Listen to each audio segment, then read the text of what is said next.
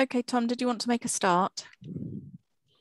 Yeah, thank you. Good evening, everyone. I'm Councillor Tom Davis, the Cabinet Member for Adult Services and Council House Building. And I'm delighted to be chairing this session this evening as part of the Council's 2-week-long Climate and Biodiversity Festival. There are still a number of events to come and to take part in, so do have a look at the programme. And if you have missed any of the other online events that we've had that you'd like to revisit, they're all available on the Council's YouTube channel.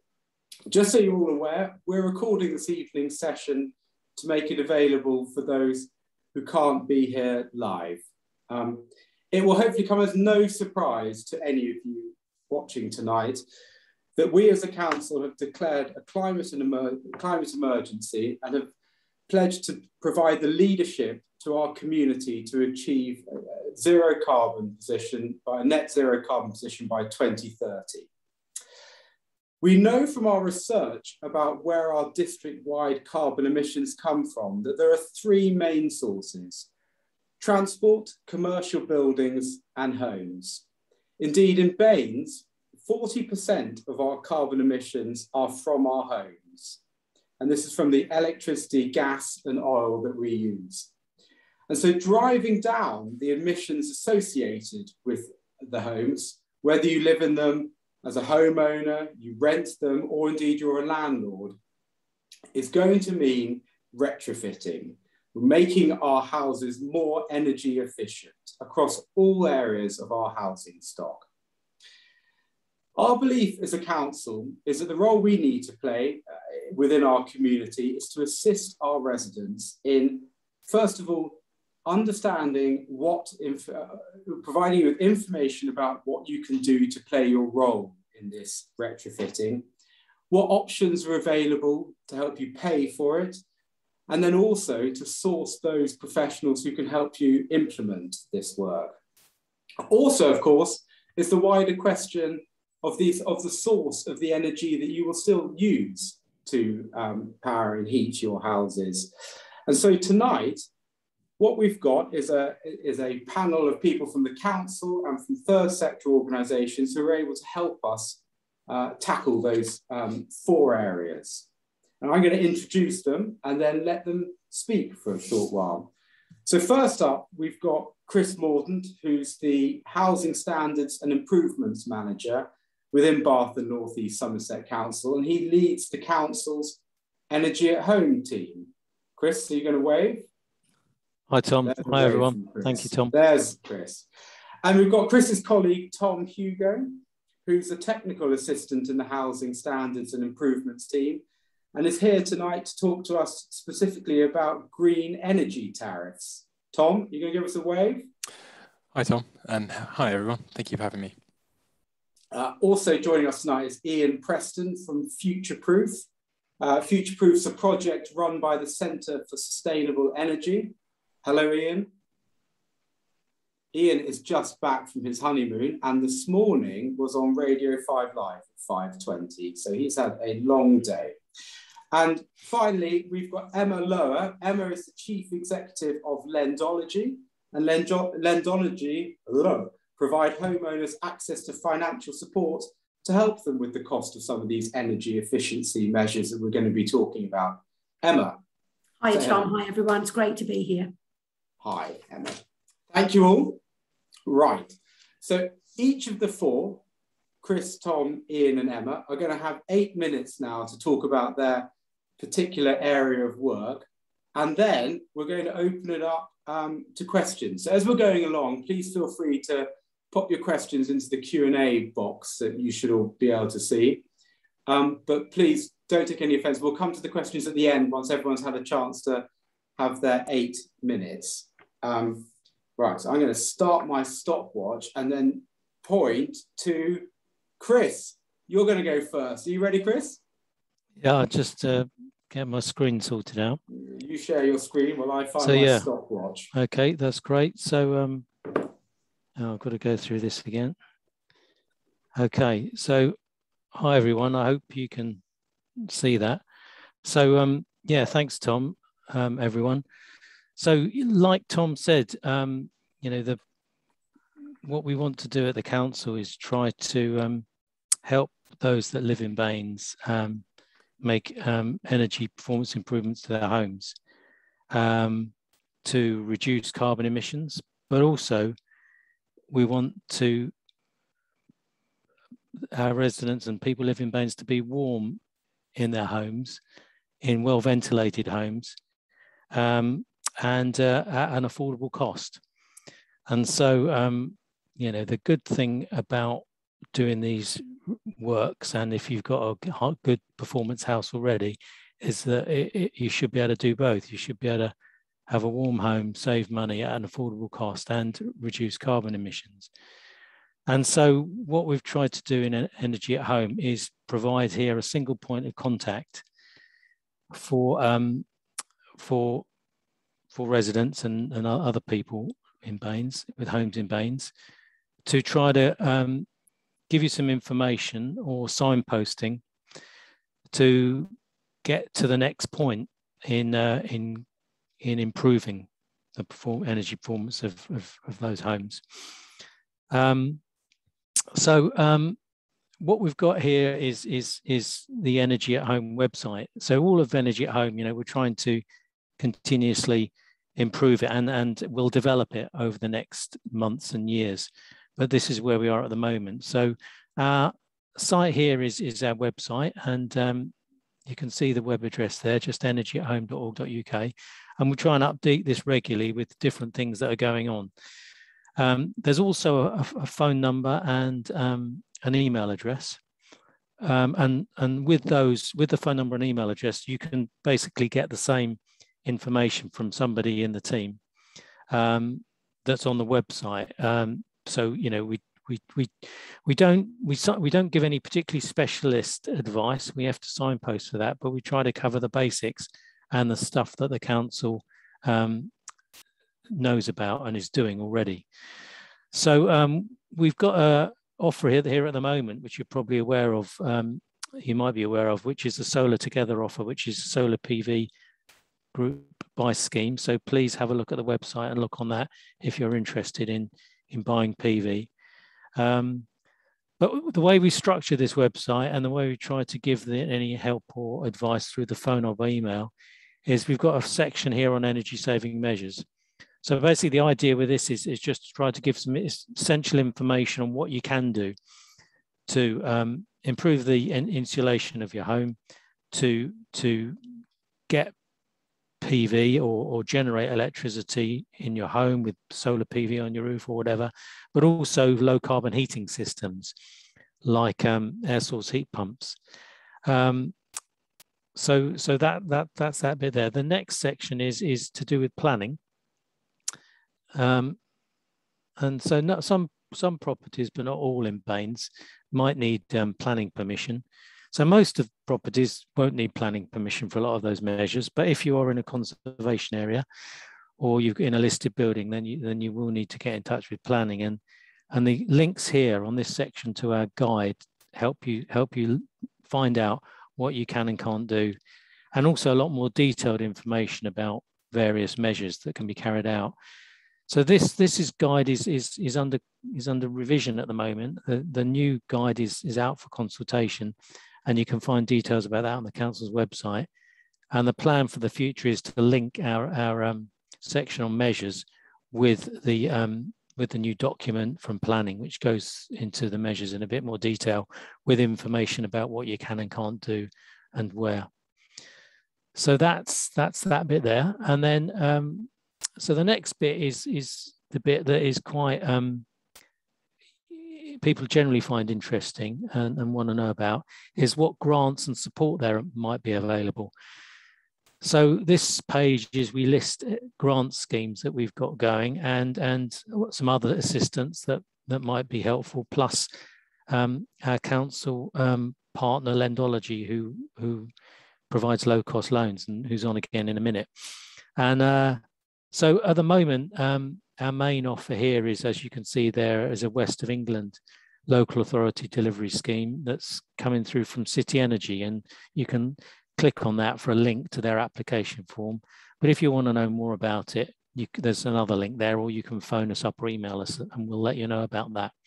But we whatever scheme's on, we'll put on there, and they change. You know, we're hoping to have a new one next year, which is slightly different from this. The most of our grant schemes, I must say, are all about affordable warmth. They're mainly for lower income people, households with a lower EPC, which is usually EPC D, E, F, or G. So that's where the grants are at the moment, but the loans are for everybody, and grants, there may be other grants coming on, but that's where it is at the moment. And then this other section here, so we've got a few practical actions here. And again, this is the sort of things that we can let you know about if you call us or email us. And we've got some tips about, different things you can do, but also we've got a bit of information about installers and more information. So this is what we really want to develop, and is at very early stages. So at the moment, we've just got links to the CSE Future Proof scheme for assessors. Ian's going to talk a bit more about that later. That's to their website, and also to the MCS register, which is kind of the main site for low carbon heating installers and information MPV. And here it's just basically contact us. We've got a form there if you want to use that as well. So the final thing I just wanted to say is that about where we are with energy efficiency at the moment in Baines. So hopefully you can see that. So that's our current kind of leaflet about promoting our grant scheme. But those little houses there represent the numbers of houses in Baines, those particular EPC ratings. So of A, B, C, D, E, F, and G. And what we want to do to try to achieve carbon zero is certainly get practically all our homes in Baines at least up to C or better. And you can see at the moment, C again, which, we've got the majority of our properties are in D. So we want to move those up past C. We've got a lot in E and F, some in F and some in G. So we monitor those continuously. And the idea is obviously to keep an eye on that and move the whole lot up towards A. And so we can work, keep an eye on how we're doing.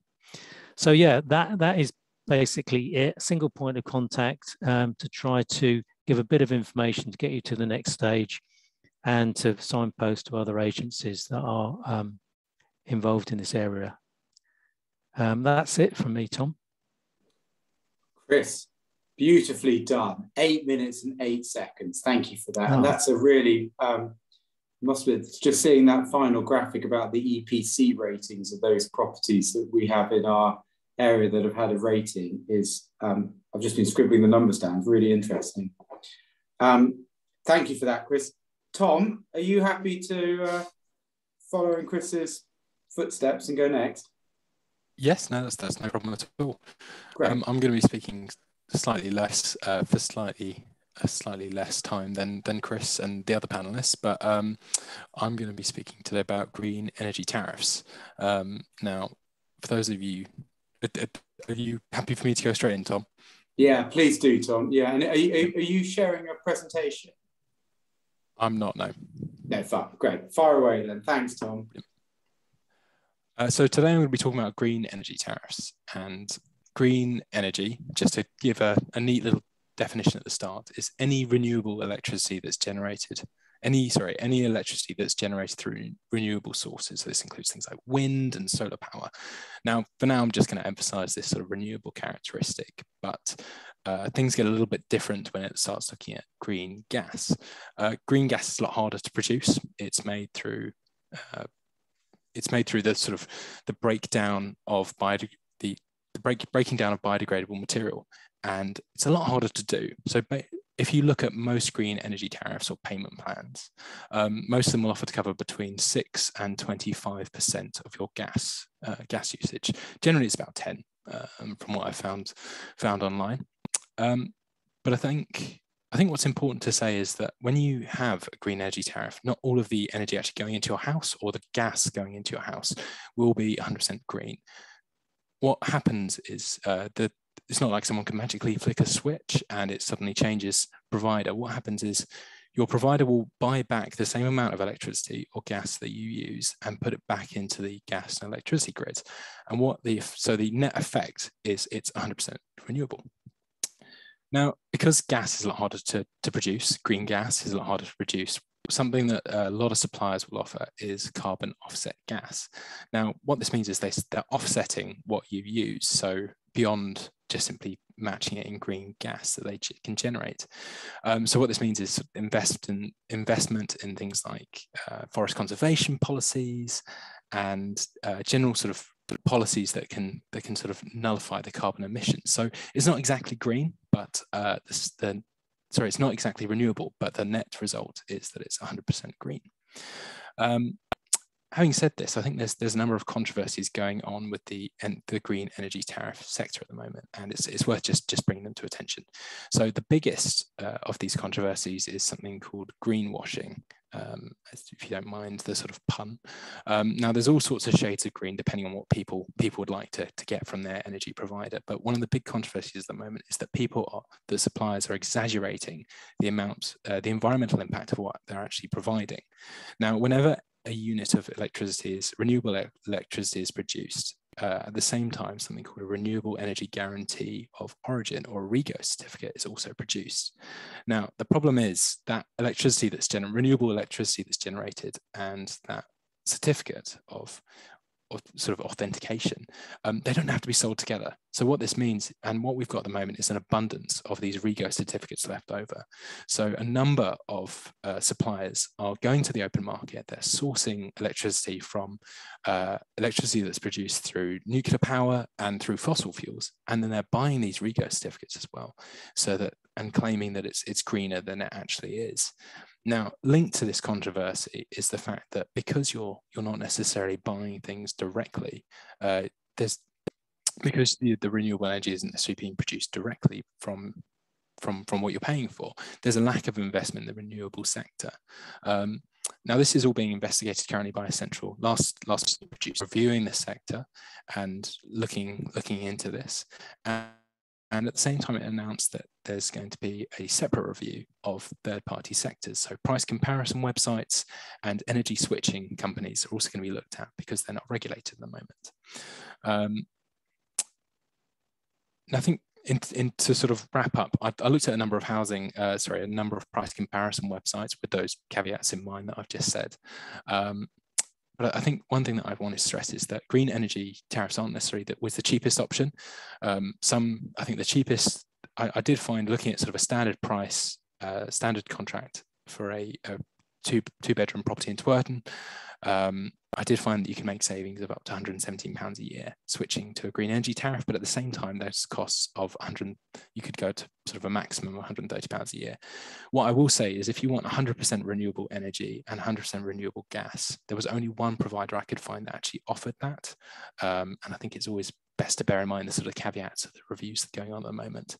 So what is always the best thing to do is just look at individual tariffs. It might sound stupid, but it's better safe than sorry. And I think sometimes the fact that someone's got green or something in their name that might indicate they're 100% renewable doesn't necessarily mean that's the case. And so it's about individual research.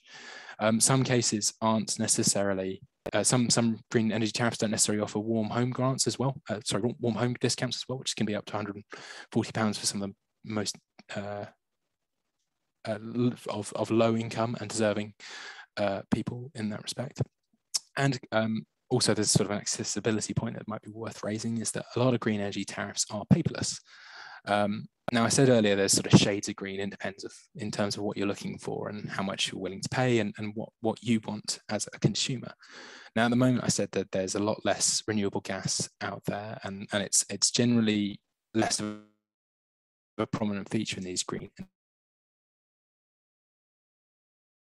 energy tariffs. And so I think if there was anything I wanted to say to look at, is looking at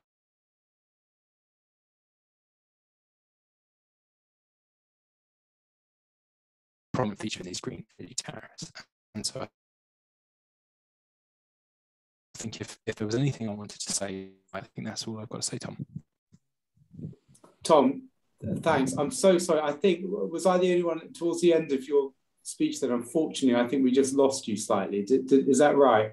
Tom, I sort of feel like that there was a bit where... Oh, okay. Can you hear me now? Because I just think you were going to finish it by just saying that if there was one thing you could say, and then unfortunately that's when you cut out of mine. So if you wanted to try again, let's see if we can just capture that last message before I move on to Ian.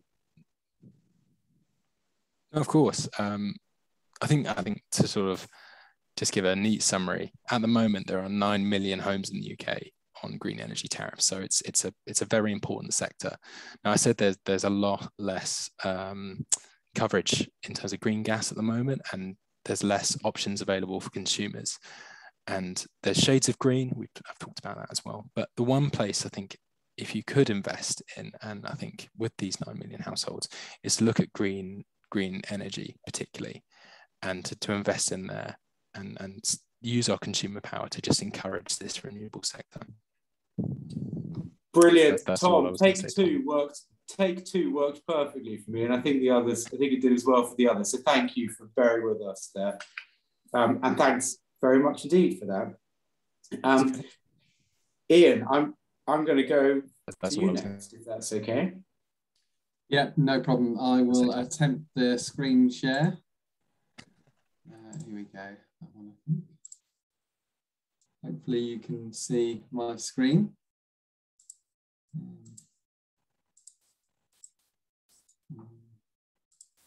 Although now I can't make this go. Hang on a minute. Hang on. Sorry. Let's try that again. Try again. Let me know, Ian, if you need me to. Yeah, hopefully. That looks good. Yeah, okay. Great. I'm in. Thank you. Sorry about that, people. So yeah, I'm here for the Centre for Sustainable Energy based in Bristol, but we work across the west of England and southwest to talk to you about Future Proof, which is a project where we have been trying to make people's homes more energy efficient and low carbon. So the project was initially a pilot funded by BEIS as part of their supply chain retrofit accelerator projects. Just a catchy title there. The funding for that ran out at the start of the year, so now we're sort of going it alone. So basically, when we started the project, we did a sort of brand development exercise to try and think about what it was that people in the West of England area wanted and what it is we could offer. So this is the sort of vision and our ambition, which hasn't changed really. And that's to basically make it easier for people to make the right, the low carbon retrofit decisions, making it a natural choice. And the way we try to do that is to stimulate local demand and supply chains through the West of England to make it easier for householders to do that. So I think, as listed on the first slide, the Green Register are a partner in Future Proof, and they provide all of the training for local tradespeople and skilled kind of builders. And really that training focuses on giving people knowledge of whole house retrofit, building physics, the right materials, sustainability, so construction in its round really. So there's another slide which is all of our sort of brand promise, but the key thing really that Future Proof is about, what we're trying to do, is find householders who are really motivated to retrofit their homes, make them low carbon, and put them together with skilled builders, tradespeople who understand how to do the measures in the right way, because you can get, it's like anything. If you want to do work on your home, it's always good to get a recommendation. If you know somebody who's had some work done by somebody else, that's who you're going to try and get. You effectively want someone who you can trust to come do building work on your home. So that's what we're trying to do really as part of Future Proof, is bring those two things together. I think the latter, in terms of engaging the supply chain, has been the biggest challenge in the project, and that's where we've still got lots of work to do. We need to get more builders and tradespeople locally to come through and do the training and pick up the baton. So Future Proof, there's a website, of course, which I'm sure I can share in the chat afterwards. As I said earlier, we've no longer got funding from BEIS, but we're now offering paid for services to householders. And you can find them on the website. So in terms of the sorts of support we offer, we can give householders tailored advice and support via initial telephone contact, but then we can go out and do home surveys, something called a retrofit assessment. And we can also give some planning advice from a qualified planner to help people who've had issues with planning decisions. The key thing that we're offering at the moment is something called a retrofit plan, which is very, I still think, quite an industry specific term, but maybe one day it will get better known by householders and talks like this about how that's going to happen. So what your retrofit plan should do is, based on your assessment, which is more than an energy performance certificate. So, Chris mentioned we need to get people up beyond C. To get to net zero, we need to move all those people up towards the A and B category. Well, an EPC has an assessment, a survey. A retrofit assessment is quite similar. It collects some similar information, but it also looks at your ventilation needs, thinks about the occupancy, and critically, it looks at the condition of the property.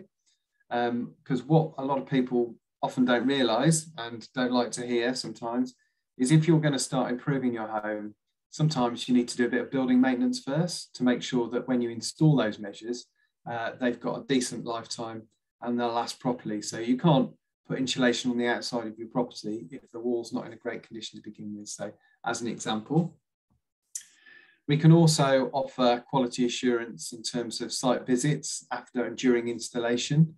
So that we can check the work that somebody's doing to make sure it's all right. And we also offer compliance services for something called PAS 2035, which is a standard that all energy efficiency measures now need to reach, which if you try to access the Green Homes Grant, you'd have had to find someone who's Trustmark approved. That's all part of PAS 2035. So what's a retrofit plan? I think I've vaguely covered that already, hopefully. So it's an assessment. It's more than an EPC. I think that's the important thing. You can get an EPC done for your home for, I think, between 60 and 80 pounds or something.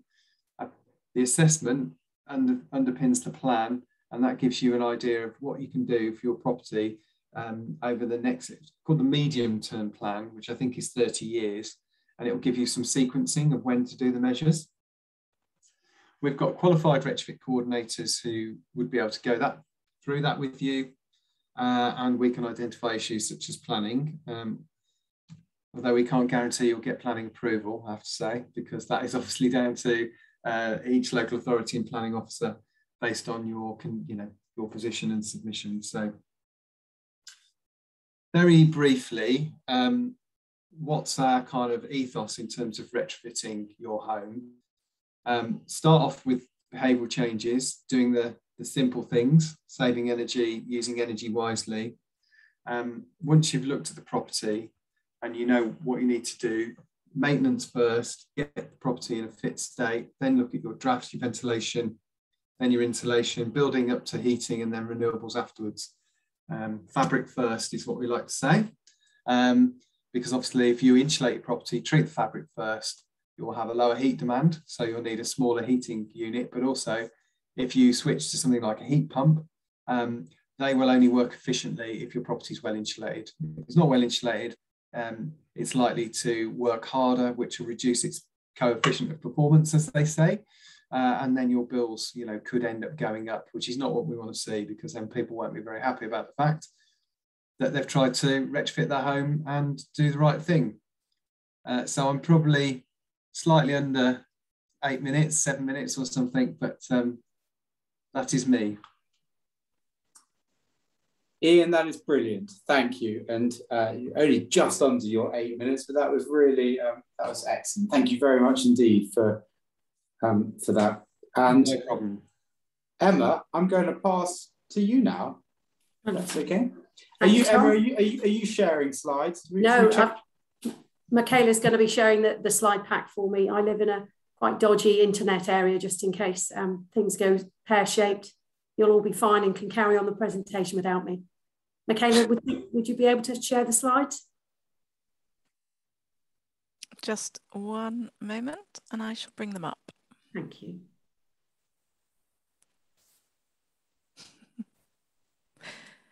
Oh dear, sorry about this. So, oops, just lost your slides. Here we are.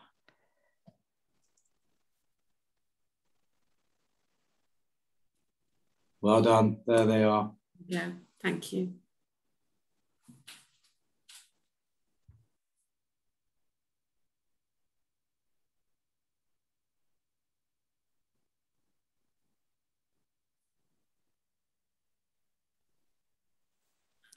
Are we good to go? Emma, yeah, I think so. And we can't make them any bigger, just because there's quite a bit of text on some of them. Sorry. Let's see. Oh, sorry about this.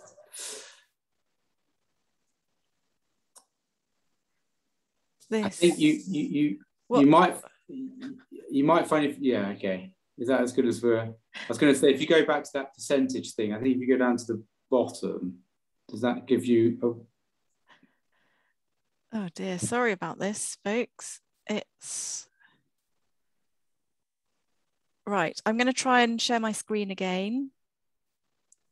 I'm going to stop sharing.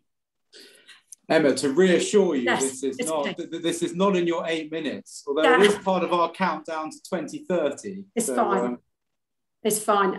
My presentation won't take 8 minutes, and it's been really interesting to hear Ian, Chris and Tom talk through the other areas. And I think hopefully what we'll find when we get to my slide pack is that it complements the topics that have already been covered. But I think if I just give a summary, Lendology has been operating in the Southwest since around about 2003. And we've been here to support the delivery of home improvement loans on behalf of the local councils. And we worked with Bath and North East Somerset for a number of years on these sorts of measures. And it's really interesting when you talk about looking at climate emergency and sort of the phrase retrofit. What does that mean? Well, to me, a retrofit can be anything from, as Ian said, it could be the insulation in your roof, it could be your windows, it could be your doors, all of those things that really help keep all the energy in that you're using to keep your property warm. So we've been doing sort of retrofitting measures now for over 15 years on behalf of Bath and North East Somerset. And what we're here to do is to be that sort of place where we provide the opportunity for you to be able to have a loan to help pay for some of these measures. That will do, I think. Sorry about this, Emma. If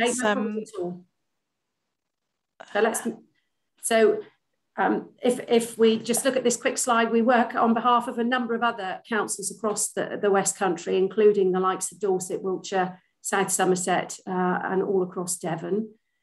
If we move on to the next slide. Again, we're really here as a social enterprise. We're a non-profit making organisation that works with the councils. We're not here to see how many loans we can do each year or to generate a vast profit. We're actually here to make a difference to the people that we support. So we're looking to provide all of our homeowners that we work with the peace of mind of knowing that the loan that they've got with us is the right loan for them. One of the great things about us is that we can refer you back into the council if we're unable to support you. We know about the measures that, the grant measures that are available from each council partner as well. So rather than just trying to supply you with a loan, we actually try and find you the free money first. So if we move on to the next slide, please, Michaela. So as I've said, we operate a variety of schemes across the piece. And if your home happens to be a park home, then we're able to make those more energy efficient. If you're a landlord and you have a series of properties, we're able to support you to take those measures to support the MEES areas and those sort of minimum energy standards. We look at empty properties. My goodness me, they're generating a huge amount of energy usage by not being used. We should be using them, so we can help you there. And as I've said, we look at those elements where we can look for windows, doors, and all of those fabric first measures that truly do need doing. Thank you. If we could move on. So we fund all these sorts of things and any other works approved by your local council. And I think you're extraordinarily lucky in Bath and North East Somerset that you have a progressive council that is really challenging and really making the difference with climate emergency measures, and are very keen to develop and support everybody who wants to make a difference to the climate measures within their own homes. So if we move on to the next slide. So going down to the boring bits about how the loan's structured, I thought it'd be worthwhile just giving you an overview of how it all works. Every person who has a loan with Lendology has one fixed rate, and it's 4%. So that's regardless of your age, your income, any of those other things that other credit ratings kind of sling on you. They might say the typical APR is 6% or 2%, but when you come to actually take out the loan, invariably it's a lot higher.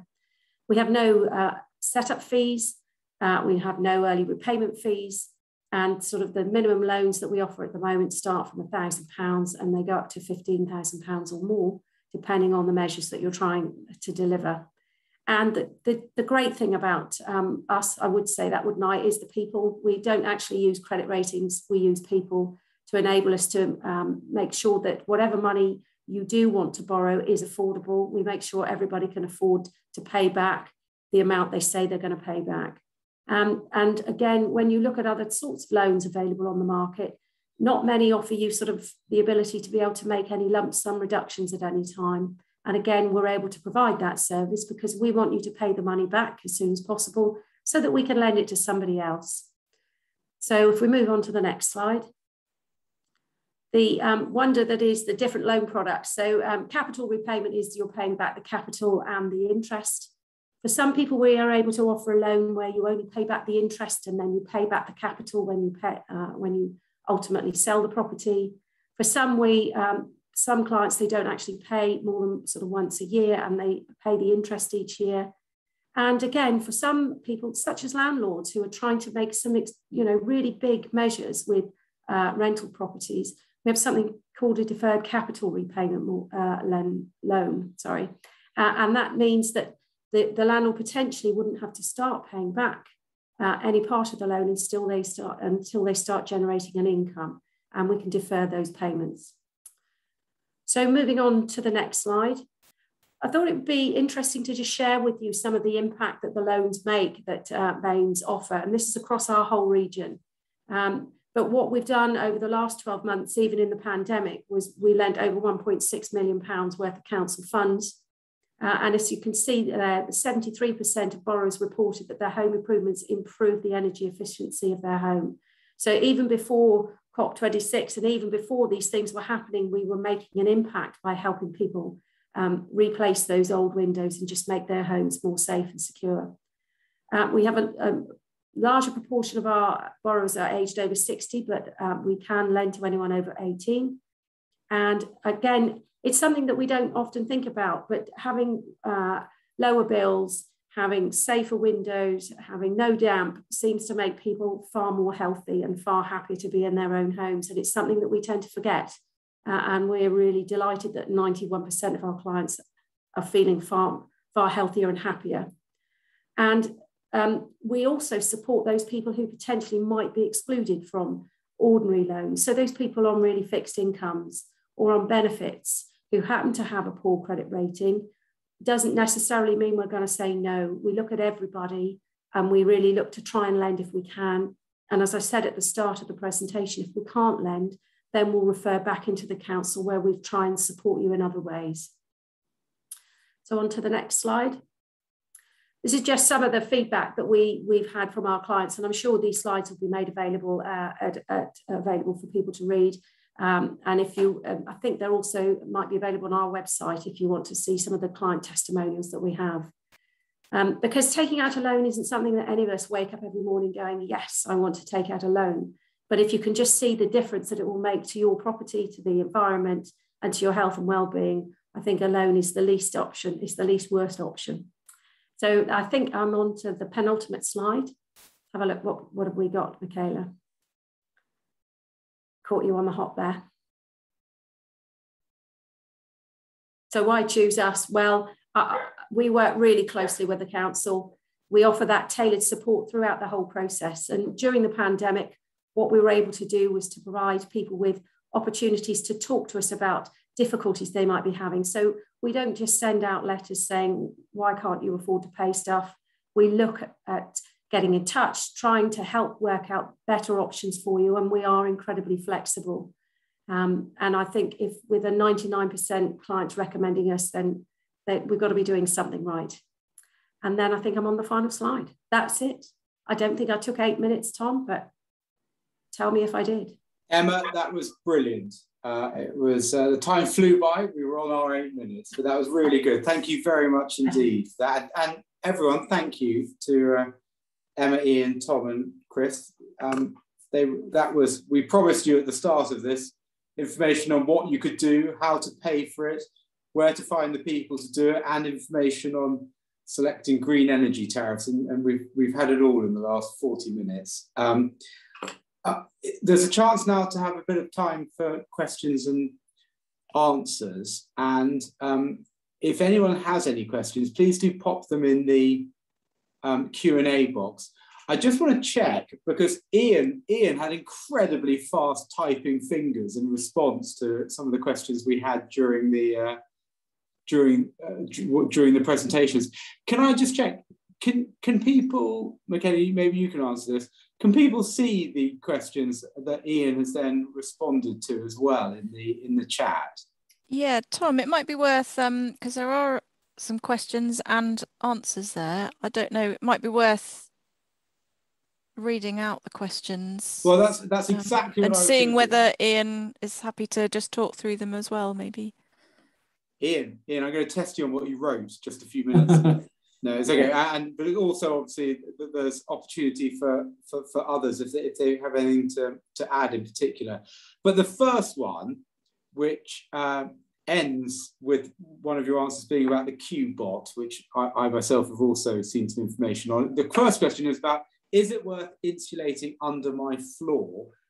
It seems really disruptive, but I think I get drafts from the floor and not sure if I should consider addressing the floor insulation. Ian, do you want to reflect on your response?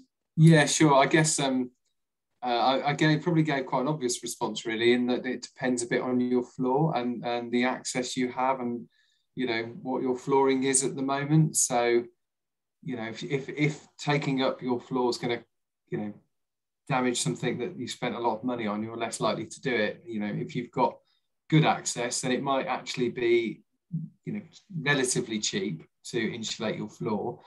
Q-bot, I think it's about £1,500. I'm not off the top of my head. Chris might know in terms of the cost of a Q-bot doing a property. So, you know, it's not cheap, but actually it can get into smaller spaces, and you obviously can get the robot in, and then off it goes and does its thing, a bit like one of these robots that mows your lawn.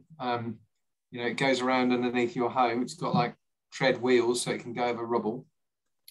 That will obviously reduce the amount of disruption, basically. So yeah, it is worth doing, but it depends on your floor.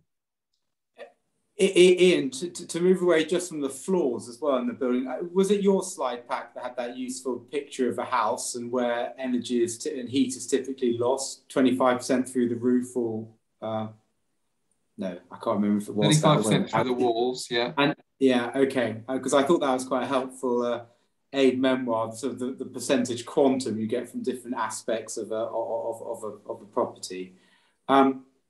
Emma, Chris or Tom, any further reflections on floor insulation or wider topics thereof?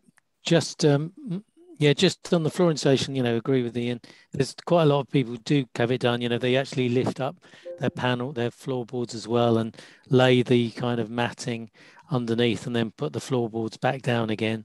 But yeah, I think Ian's right. I mean, there are some people that will do it and then they'll, you know, take your floorboards up and just put down chipboard or something. So you have got to make sure you know exactly how it's going to be done first, and think about it very carefully. But yeah, it's a great measure. Yeah. Q-bot, I'll find out what the costs are and I'll put them on our website. I'll put a range of costs on the website. Thanks, Chris. Thank you, Ian. The next one is actually a question I was going to ask, or similar to one I was going to ask, which is about EPC ratings. Chris, you know, you finished your presentation with the split of EPC ratings across the properties in Bath and North East Somerset. Jill's reflected that in this question that there's a lot of homes in D. How do I know what my EPC rating is? And I was also just going to widen that. And Chris, I'm hoping you might be able to respond to this, or maybe Ian will. Also, there are only certain circumstances where you're sort of forced to have an EPC, and I'd be interested to know, I can't remember what our total housing stock is, so I don't know what the rate, how many houses we actually got EPC ratings for as a percentage of our stock. So maybe I'll start, and then Ian, probably good to come in. But yeah, we've got around about, you know, just under 80,000 different separate homes, individual homes. And we've got about 60,000 EPCs registered on the National Register. So there's still quite a lot of homes that haven't got EPC. They probably haven't needed them because, you know, the person who, you know, you haven't moved, or, you know, there isn't a requirement to have an EPC unless you're selling your home or renting your home. But yeah, it's a really useful tool to get started with. Either dig out your EPC, you can look it up on the government website, .gov.uk. You can look up your own EPC and see what it is if you've lost it, and you can see what it says, and it's a really good starting point to see what you think you need to do next. I mean, Ian, maybe you fancy saying something about getting one done. Yeah, I mean, I think I just agree with what you said there, really, Chris. I mean, it's a good starting point. There's lots of domestic energy assessors out there, so you know you can find someone fairly easily. Just, you know, via Google, other search engines are available. Estate agents, obviously, if you're listing your property, you'll need to get an EPC done. So yeah, it's definitely a good starting point. But if you then want to take action, you can go deeper into it, you know, with a survey or something to get yourself a plan. But it's definitely a good start. Right. Now, the only thing I just add quickly is if you're renting or you're a landlord renting, then there is a minimum energy efficiency standard. At the moment, it's an E, which is quite low, but it'll very soon, next few years, it's due to move up to a C rating. So it's really worth paying attention to your EPC if you're renting, or if you to someone else, or if you're renting your home. Emma, sorry, not to put you on the spot, but when you're looking at lendology and loans being given to individuals, do you make reference to EPC ratings and any desired outcome for the EPC rating to be approved, or is that not necessarily a particular criteria you would be using for the loans? Good question. No, we're genuinely interested in the person's home becoming the home they want it to be, rather than any of that the prescriptive areas. So what we look to do is, providing it's the works that the individual is looking to do on their property are covered by the council's housing policy. And as I said earlier, Bath and North East Somerset are very progressive in that they will lend money for the majority of measures. Then we let people borrow the money for whatever the measures they want to do. So, yeah. Thanks. And then the final question we had before, or whilst you were all speaking, was about what happened to the Green Homes grant. It came and went, and Ian, I'll leave you to read out your answer. And I don't know, Emma, it might be interesting to touch upon whether you find that people who approach you for lendology offerings have often also received some form of grant to support with some of their work, or not. But Ian, do you want to just pick up on that point again? Well, it's an unmitigated disaster, really. I mean, I feel for BEIS as a government department, because it was really a Treasury decision which was thrust upon them with very short notice. So one might argue that actually they did quite well in the end, even though it was a terrible disaster.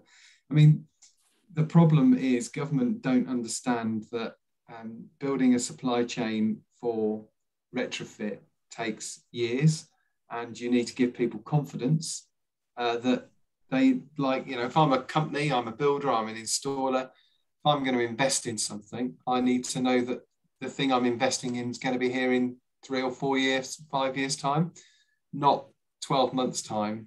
That's just not long enough. So it was all just a shambles, really. I mean, I can't really say much more than that, other than absolute disaster. I think from COP26 and, you know, what we need to see in the future is timescales of 5 years for you know, if they'd have said we've got the Green Homes Grant and it's a 5-year program, we're going to ramp up to 2 billion a year, we're going to start with a small amount, and, you know, that would have been perhaps the way forward. But I think I'd agree, Ian. We had a lot of inquiries when the Green Homes Grant was sort of promoted, and we received probably 30 or 40 inquiries over the course of about 2 or 3 weeks. And we were trying to inform clients, you know, what was involved, what they needed to do. And I think ultimately we helped one person. That was all we were able to help, because that was the only one person who was either eligible or could find the contractors or could get a start date, or, you know, could jump through all of the hoops and do everything that they needed to do. We helped one person with a top up. I think the measures they wanted to do were going to cost around about 7,000, and they got the grant for 5. We lent them the £2,000 difference. But it was so sad to have all of that energy just dissipated over the course of the space of a couple of months as the scheme just morphed into something that was just so unachievable. It was such a shame. I mean, many of the measures that, you know, people need to do are going to cost more than £5,000 anyway. So, you know, if you've got some resources, then it is worth, you know, looking at it under your own steam and not waiting around for a grant. There are, I think Chris, when he showed the Energy at Home website earlier, had City Energy were listed as part of the local authority demonstration scheme, the LAD scheme, which is still running. That is actually Green Homes Grant money, so from the same funding pot. So that's currently available in the West of England area, and there is some funding, and hopefully we'll see some more funding next year through LADS and something else called HUGS. So there's a good direction to travel in terms of funding with fairly stupid acronyms. And so if you're on a lower income, potentially there are grants out there, you know, and there's organisations like ourselves and Energy at Home and Lendology who will be there to try and help support people through the process in a more reasonable timescale. But yeah, unfortunately, the Green Homes Grant was not a great news story.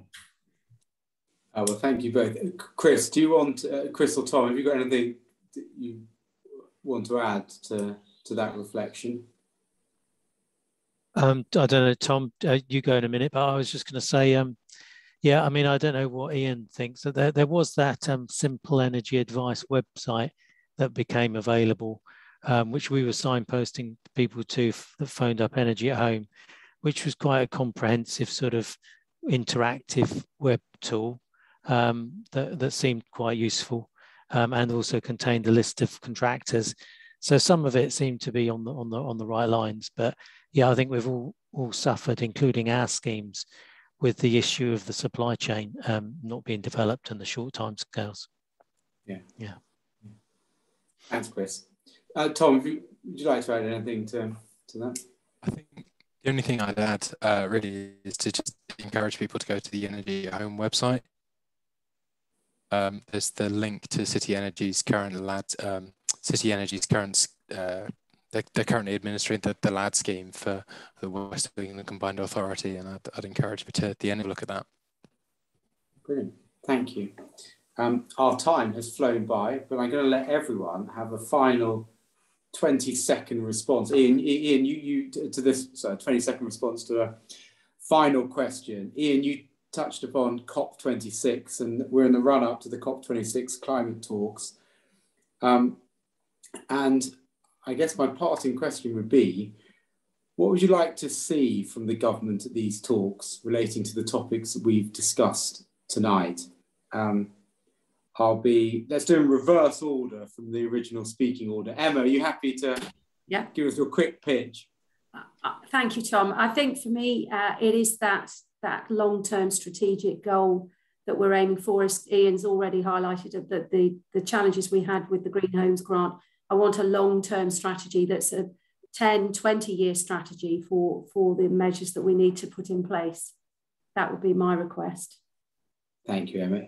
Ian, what are your thoughts to that question?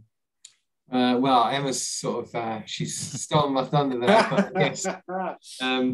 It's, for government, it's about seeing the investment in retrofit as more than kind of just these piecemeal schemes, and it's about our sort of assets, as it were. I've forgotten the exact word I'm looking for. So government will invest in roads, for example, because it's a kind of an asset for the country. It sees it as a, as infrastructure. Infrastructure. Thank you, Chris. That's exactly what I'm looking for. So it needs to view retrofit and people's homes as infrastructure and jobs, and I think that's where we can win the argument with Treasury when you start talking about jobs. And we don't tend to do that. We tend to talk about carbon and energy rather than jobs. And so I think that's the main thing. Thank you. Tom, what are your thoughts? I think it'd be interesting to see how the international response develops, particularly in terms of energy purchasing, in terms of gas, in relation to the current crisis as well, and looking at how, if any joint approaches can be taken in that respect to look at perhaps a more sustainable future towards gas prices and energy prices. Thank you. And last but by no means least, Chris. Yeah, so I mean, it's a lot's been covered, but yeah, I mean, it's a bit of a follow-on from Tom's point, Tom Hugo's point. Really, it's just electricity. I mean, it's make it something which is much more affordable and comparable with the price of fossil fuel.